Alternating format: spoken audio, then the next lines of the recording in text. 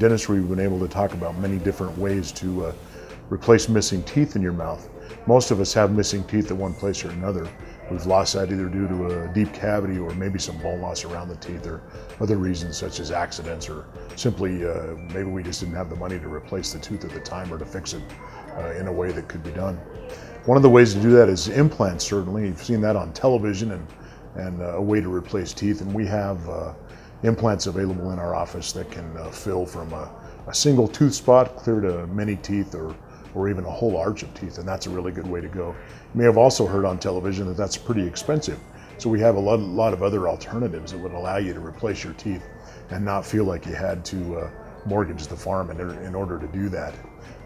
One of the ways to do that is with just a regular denture or a regular partial denture that can replace, again, just one tooth or many teeth at once. We found those to be very affordable options for our patients, and even though they're not talked about as real fancy or real cutting edge, they work very, very well. And we have one of the best labs in the state of Colorado that helps us make our partials and dentures so that they fit your mouth really well.